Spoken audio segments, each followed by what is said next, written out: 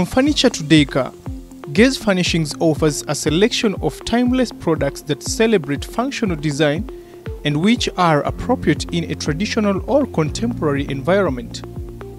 Today we talk to Muthoni Ngugi, who has been running the business for the last 3 years. So my name is Muthoni Ngugi. I'm an interior designer, interior decorator. So yeah, this is what I do, interior, as well as furniture production. For starters, gaze furnishing means to look into, to gaze at something. So I wanted an environment, to create an environment where when someone comes in, they gaze. That's number one. So what inspired me to do this is to create a solution for people who found luxury very expensive. So I wanted to create a solution for for such kind of people to find luxury at affordable prices. I'm into details. Yeah, just as I had told you earlier, if something is not straight, I will not rest until it is. So that's what I'm passionate about, and interior is about details. So the business is 3 years old. For the first 2 years, it was hectic.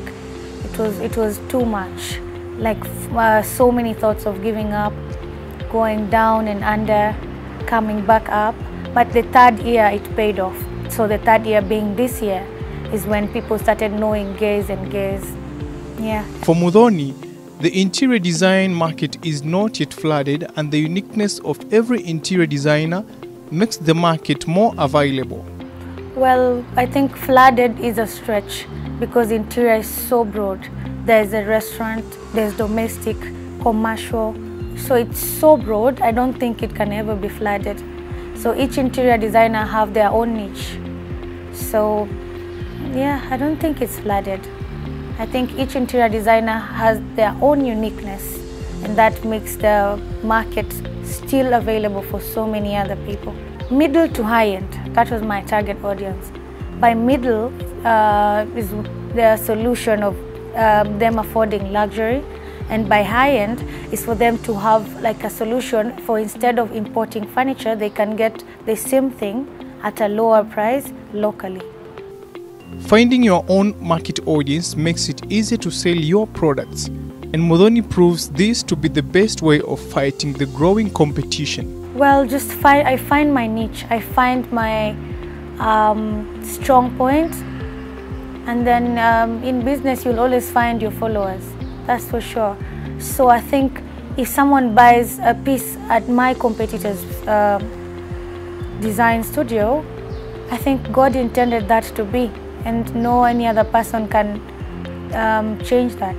Like if God sends someone to tell you something, nothing can stop it. It has to come to you, the message, and until it comes to you is when that person can, I don't know, it's when things can go left, but it has to come to you. It's the same thing. If someone buys something at another design studio, I think it was meant to be for that design studio, you know? Yeah, if someone buys something here, it was meant for me, either to teach me something, either to teach them something. So I don't see the world as competition or the business. I see it as favor to each and everybody in the market. Mostly I get my customers from social media. So we have Facebook and Instagram, yeah, but mostly referrals. Yeah, tenda mema nenda zako, and then the other person will spread the gospel, yeah. With their vast collections curated with your home in their mind, Muthoni tells us of how they are forever thinking about every customer they get and what they both need. I think I'm very affordable, but only if you understand the concept of finer things in life. Yeah, because you get what you pay for. If you want less, that's what draws the line in life of the rich, the poor, the middle. Because the people who want to stretch get the finer things in life. The people who don't want to, they stay, they lag behind. So I think I'm very affordable, especially to people who understand the finer things in life. Yeah, and the people who understand that the things I produce can be way expensive, but I'm giving you a solution. Challenges is one thing that every business faces in one way or the other. And as for Gaze Furnishings, one is production. Production takes time. Once people understand that finer things take time, then we'll be good to go. But unfortunately, we are not there yet. People want a piece in 2 weeks, regardless of how it looks like. Gaze Furnishing produces a piece in 3 weeks, and we put in our souls how it looks like. You know, that's a big challenge, because they will be like, why did you take my money if you said you can deliver in 2 weeks and you don't have the piece? And in my heart, of course I don't say it out loud, in my heart I'm like, why would you want something in 2 weeks which won't last you more than 5-10 years? Would you just rather wait for like 3-4 weeks and get a piece? Because furniture is expensive, I won't lie, relatively, yeah? So just wait and get something that you will use long term. Business is hard in general. I can't even begin to list the challenges. They are endless. But the moment you fear God, you remain grounded. And to her parting shot, you can't please everybody. So many multi-billion companies still have people complaining about them. But I learned to look at the good things that happen on a daily. I satisfy 80, 90, and the 10 don't go home unsatisfied. But the 10 won't bring me down because the 90 are happy. Yeah, but just trust your gut. If you feel like you've not delivered, admit it. But if you feel like you truly have, then leave it to God and move on to the next person. Motivation starts from within. Like, I didn't grow up in a very good family, so that's motivation. Because I wanted to have a dining table. We didn't grow up with a dining table. That's motivation.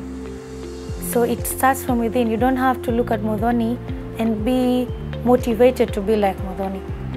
Look at the situation you're in and what you've been through, and then find a solution maybe for your kids and your children. Like a good business woman leaves inheritance for your kids' children. That's what I can say. So motivation starts from within. Stop looking at everybody else. And there are so many people who they look rich, but they are not, you know, or they find their wealth in many different ways. Well, the stereotypes will always be there, but I think what a man can do, a woman can do as well. I wouldn't say a woman can do better, but it doesn't matter if you're a man or a woman. If you are motivated, if you know what you're doing, it will show. Be it either, I don't know, be it you're a man or a woman, it will show. And people often follow the people who know what they're doing.